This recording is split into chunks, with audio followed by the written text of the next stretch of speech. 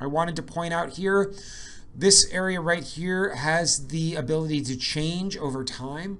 Right now, as many of you know, I am sure, the US presidential campaign with all of the primaries going on is very, very popular in the news and is a topic that is of the interest of many.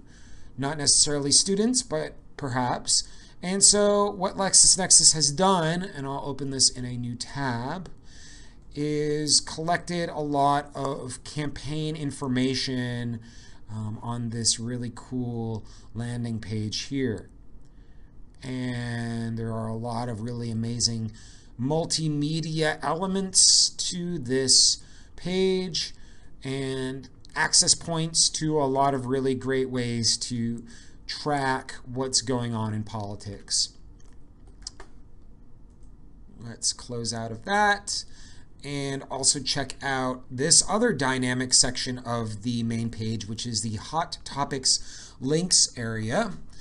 And everything from today's front page news, which I'll show you in a second, to specific key terms, almost in the same way that Twitter or other social media describe hot topics or trending topics. We have such here. And I will say that because this is coming out of not only a platform aggregating information and bringing together lots of different sources into one space, but a highly curated and editor-centric approach to research, we will probably have a lot more stable and respectable information here as opposed to using social media or a specifically news aggregating service like Google News. So I clicked on today's front page news, and that brought us up with a search result listing.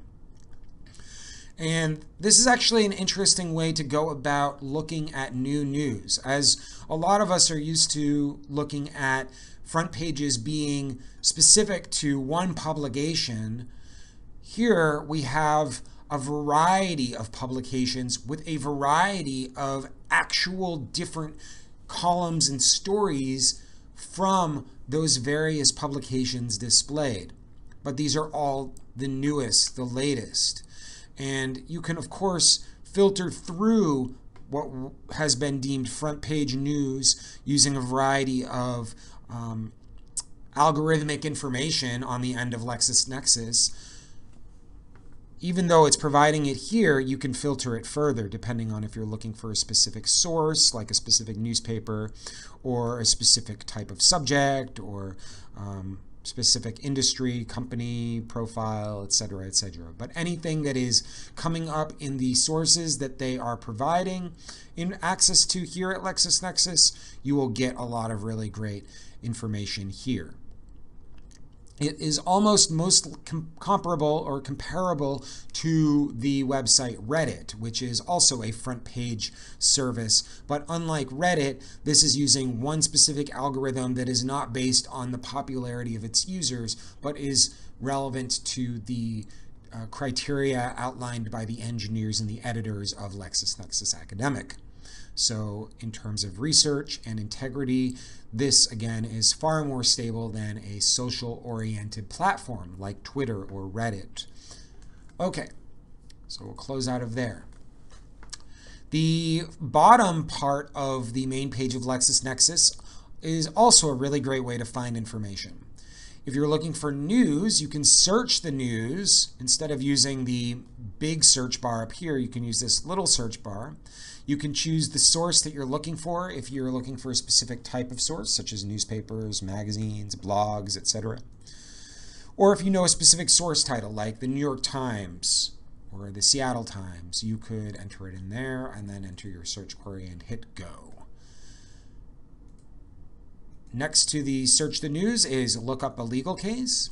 If you're searching for legal cases, and this might especially apply to those researchers who are working on controversial issues or looking into specific debates or major issues in society over time, you very well might be interested in looking for case information related to that.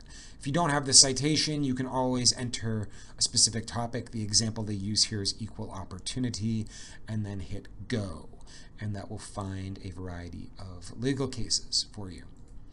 And then the final mini search on the main screen is for company information. They have really good examples here. Microsoft, or if you're looking for a stock ticker, MSFT is the example here.